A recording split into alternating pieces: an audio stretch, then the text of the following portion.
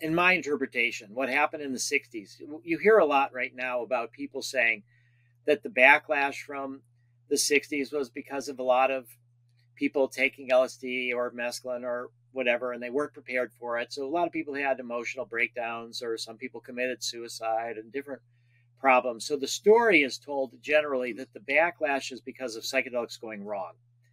But my understanding, as I began to read more and learn more, and read more about Ken Kesey and the Grateful Dead, and starting to read about psychedelic research, is that the crackdown happened because psychedelics went right. That people had these experiences that connected them to the larger world, and then they were like, why are we engaged in such a civil rights struggle? African Americans should be as free as we are.